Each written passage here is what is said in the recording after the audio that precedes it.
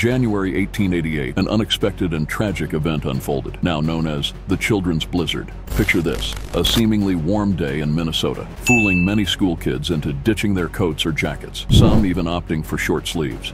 As the clock struck noon, the weather took a wild turn. The sunny day transformed into a dark, stormy scene with heavy winds, reducing visibility to merely 3 steps by 3 p.m. Here's the heartbreaking part. After school, these unsuspecting children headed home to carry out their chores on family farms. However, the sudden change in weather caught them off guard. The combination of darkness, heavy snow, and fierce winds proved disastrous. Many kids lost their way just yards from safety, freezing in the brutal conditions.